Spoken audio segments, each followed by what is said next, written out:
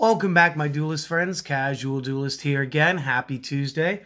And today's deck is going to be a little bit different for Common Charity. It's a little incomplete. Some of the cards I ordered never showed up.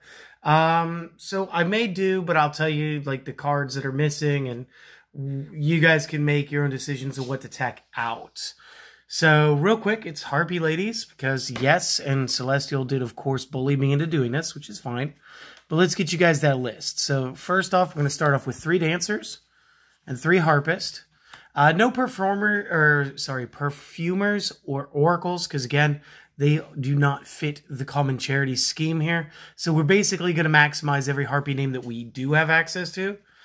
Personally, I like using 3 number 1s for the field power-up. I feel like it helps you get a little more aggressive. 3 queens, a field searcher / power card. And as my off-tech, I'm using 2 copies of Mist Valley Soldier. It's good. It's still going to be Wing Beast. It adds a tuner, maintains the rank 4 plays that you're going to have, and gives you, like I said, the ability to play some synchros. But not a huge monster board this time around. And I think you'll see why once we get into the spells. So go ahead, take your screenshot or make your notes, and I'll go ahead and clean up the field for you. All right, so spells are actually a big part of this build. We are going to be using 2 copies of the Alluring Mirror Split. It's just pretty good. 2's fine. 3 copies Elegant Egotist. Let's see if the camera goes back to focus. There we go. It was a little odd. 3, again, perfect here. Harpie Lady, Phoenix Formation. I'm running 3 right now. You could back off to 2 later. This would be a fine place to do that. 2 copies Feather Rest. Again, 3 felt too many for this build, but it is just a way of cycling things back. 2 Hunting Ground. Again, I didn't maximize the field spell because a lot of the time we are going to end up running against our own cards. And rather than just playing the field spell at max to play it, this felt right. 3 copies Hysteric Sign, and this is another one that could go down to 2 later. Go ahead, play this at 3. Single copy of Instant Fusion, single copy of Monster Reborn, and as a treat tech today, I'm going to be playing a single copy of Swallow's Nest. And this was actually really kind of the most fun I've had in a while playing a card. So go ahead, make your notes, do the screenshot, whatever it is that you guys do, and real quick I will clean that up. All right, now that we got that cleaned up, we got traps, and traps are going to go a little heavy. We are going to be using 8 copies of 8 traps today. First up is going to be the Harpie Feather Storm at 2. This is one of the cards that didn't make it. Just simply, again, it's good. It lets us basically tell the opponent they lose a turn. We're going to use 3 copies Hysteric Party. That's awesome. And then 3 copies Icarus Attack. And again, you guys could bounce Icarus down 1. And you guys could add in things like the barrier statues that didn't show up. Because that would have also been pretty fun to just have a little soft lock. Not too much going on here, so I won't pause and do any like editing magic. Just go ahead, we'll take that, get that off the screen, resort it because that's what I do, off to the side. And we'll go ahead and get you guys into that extra deck real quick. So, of course, we had that Instant Fusion. You're going to need your target. It's going to be our Thousand Eyes Restrict. As far as our synchros go right now, my best 8 is playing Red Dragon Arcfiend. So, again, that's my one of there. Going into our Xyz plays, I am going to retain my Dark Rebellion Xyz Dragon. I'm going to retain my Vespinato, my Time Thief Redoer, and, of course, my Tornado Dragon.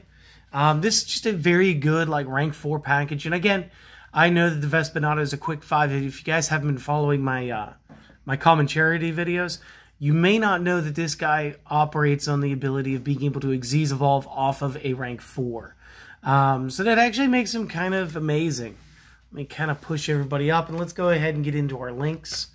We're going to run the single barricade board blocker, and before you say anything, I know guys, but when I go over the effect, I'll explain it. It'll make a lot more sense. The single bore load, because again, big guy. Gravity controller as an out for our Thousand Eyes Restrict. 2 conductors, because again, this fits into our theming.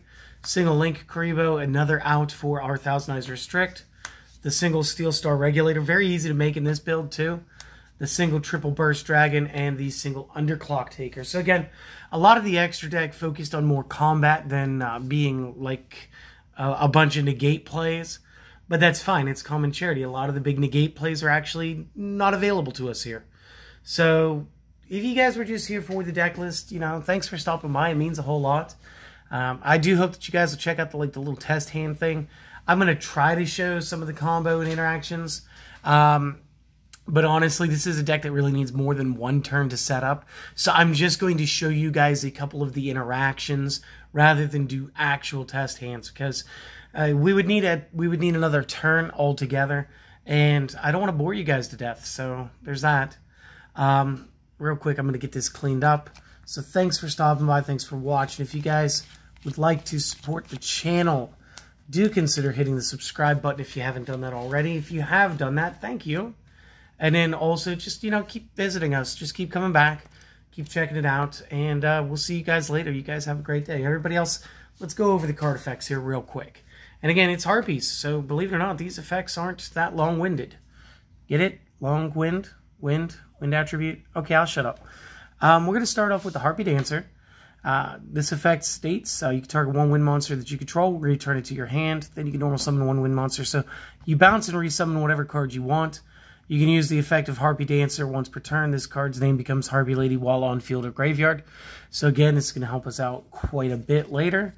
The Harpist, 2 effects, name becomes Harpie Lady on field and grave. Can only use each of the following effects once per turn.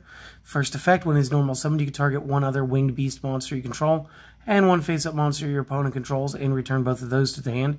So this works well in combination with the previous card. You play the Dancer, bounce the Harpist, then normal summon the Harpist, then bounce the Dancer into your opponent's card real quick. It's a very cute little combination. And again, it bounces both cards back to the hand. Second effect, during the end phase, if this isn't a graveyard because it was sent there this turn, you may add one level 4 winged beast monster with 1500 or less from deck to hand. And again, this is going to let you get just about any other Harpie except Queen.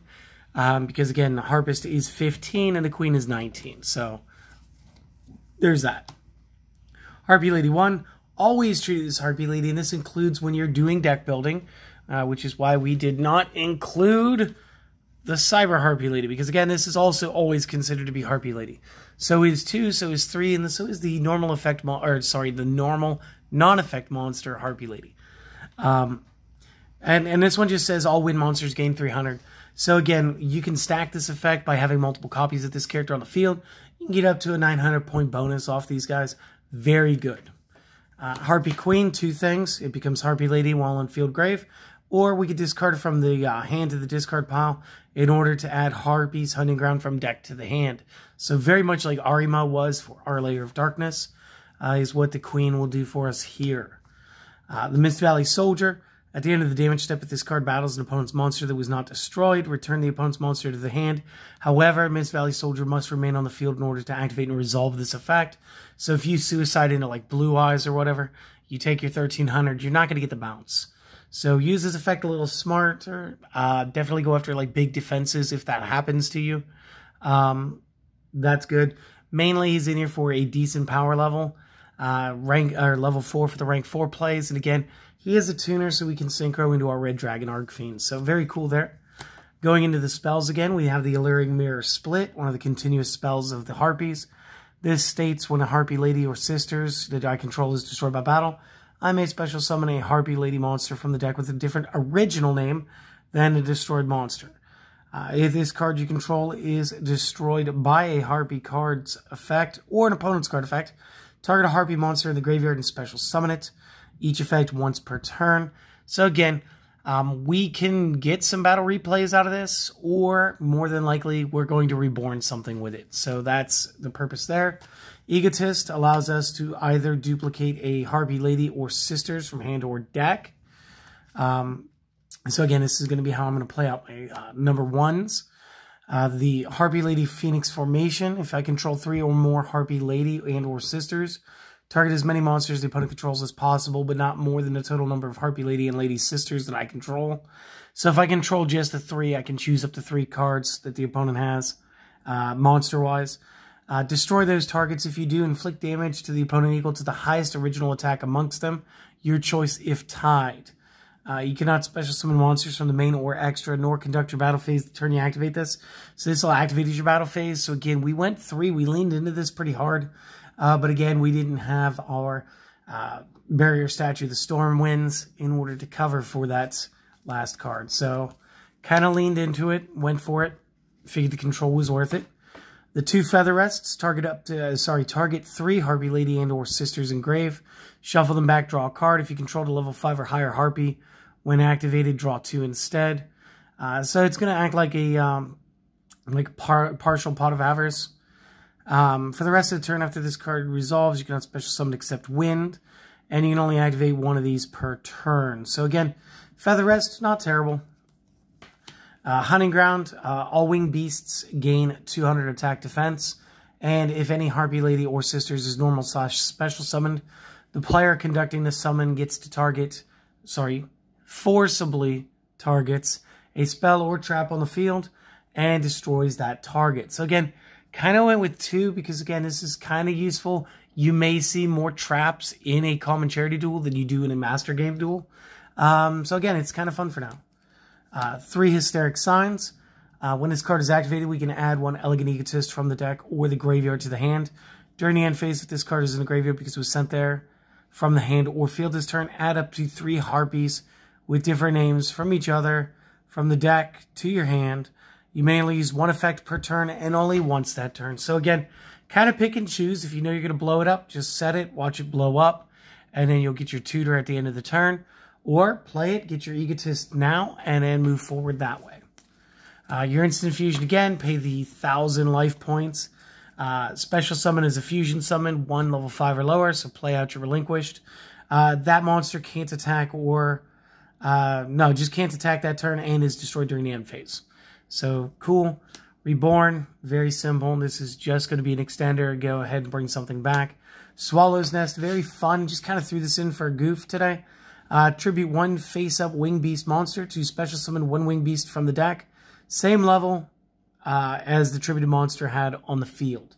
So again, this was another way that we could have gotten into our barrier statue. But this is another way that you could get rid of the barrier statue and go into another wind type for yourself. And it was just fun. You could also press additional attacks doing that, whatever you like. The Harpie's Feather Storms. You control a winged beast, winged beast monster, till the end of the turn. Negate any monster effects your opponent activates. If you control a Harpie monster, however, you can activate this from your hand. If this card in its owner's spell trap zone is destroyed by an opponent's card effect, you can add a Feather Duster from deck or graveyard to hand. Not going to be applicable right now in Common Charity, but definitely in the Master Game. And again, one of the things the Harpie's Feather Storm is really going to let you do is it's going to be a hand trap in a Harpie deck, but still tech in any Winged Beast deck. So again, Mist Valley, and even Simorg builds can use this. Going into the Hysteric Party, it's actually a pretty fun trap card. Activate this by discarding a card, then special summon as many copies of Harpie Lady from the graveyard as possible. When this face-up card leaves the field, destroy those monsters. So again, this is another little thing that we destroy with the Harpie's Hunting Ground, and we could just go into a huge Link Summon play that round off the Hysteric Party. So, pretty cool, actually. And then Icarus Attack. By tributing a Winged Beast monster on your side of the field, destroy 2 cards on the field. So, tribute 1, pop 2. Very good. It's a 2 for 2. Pretty good. The extra deck, I think you guys know Restrict, so I'm going to go ahead and skip him. Red Dragon Arcfiend, we don't use him too often outside of this, so it's going to be a level 8. After damage calculation, if this has attacked a defense position monster the opponent controls, destroy all defense monsters your opponent controls. During the end phase, destroy all other monsters you control that did not declare an attack this turn. This card must be face up on the field to activate and resolve that effect. Dark Rebellion Xyz Dragon, double rank 4. You can detach both materials from this. Target 1 face-up monster the opponent controls. It loses half of its attack, and this gains the attack loss from the opponent's monster, much like the spell Riroku. Vespinato is going to be one of those cards that can inflict piercing when we step up off of a rank 4. If this Xyz summon card in its owner's control is destroyed by an opponent's card, target a level 5 or lower monster in your graveyard, special summon it. So again, we do get a special summon generically in this deck, which is good. Time Thief Redoer really messes with the top of the opponent's deck. Gets effects based on the types of material that you detach from it. If you detach a monster, then it banishes itself until the end phase. Of course, this will lose its materials. If you banish a spell, and again, you do this by grabbing cards off the top of the opponent's deck once per turn, then you can draw a card. If it's a trap, you can place one face-up card your opponent controls on the top of the deck, which means, again, we could top their field spell, and then we can use our effect to then take their field spell and put it underneath our Time Thief. Tornado Dragon, double walking MST. Everybody knows that. Barricade Board Blocker. I promised to explain this. Let's explain it. Normally, you use this to protect your field spell, but this isn't going to protect any of our spells because it's going to be our own effect destroying it. What we want is, if this is Link Summoned, you can discard a card during the end phase of this turn, add a continuous spell or field spell from the graveyard to the hand. And again, this helps me justify running only 2 copies of the field spell, because we can go ahead and reverse tutor that back out of our discard pile. So big props there. And of course, our continuous spells like the Hysteric Sign, stuff like that, Hysteric Party, we can use those again. Once per turn, of course, face-up spells you control cannot be destroyed by opponent card effects. All good. We're using them for the first ability to go ahead and cycle cards to recycle. Borreload's going to help you punch over. Gravity Controller, Neospatian Grand Mole for the extra zone. Harpie Conductor, 2 wind. So again, just about anything in our main deck. This name, of course, becomes Harpie Lady while field or grave. Use each effect once per turn. Effect 1, if a Harpie monsters you control will be destroyed by battle or card effect, you may destroy one spell trap you control instead. So again, we can walk through dark holes. And secondly, if another face-up Harpie monster you control returns to your hand except during the damage step, you can special summon one monster your opponent controls. Sorry, wow, I misread that. If another face-up Harpie you control returns to your hand, you can target one special summoned monster your opponent controls and return that to the hand. Yeah, sorry about that. Link Karibo, you guys know him. Steel Star Regulator, you ought to know that he's going to gain effect. Gain attack equal to the combined level and rank of monsters used for him. You can target a non-link monster the opponent controls with an attack less than to equal to this, destroy it. Then, if this was Link summoned using an Xyz monster's material, inflict damage to the opponent equal to half that original attack. And you can only use this effect once per turn. So again, that's going to be awesome. Triple Burst Dragon for the damage step stuff, and Underclock Taker just to help weaken some things to go ahead and punch over for possible game. He was always one of my favorite generics. And again, just since we can use him here in the common charity, loving it all over again. So that is the Harpie deck for common charity. And tomorrow I'm going to go over some of the interactions for you guys. Hopefully that one's a little bit shorter. And we'll get that done for you. So guys, again, do all of the things. But most importantly, go out there and do something for yourself today and enjoy it, okay? I hope to see you guys tomorrow. I'll see you later. Peace, my friends.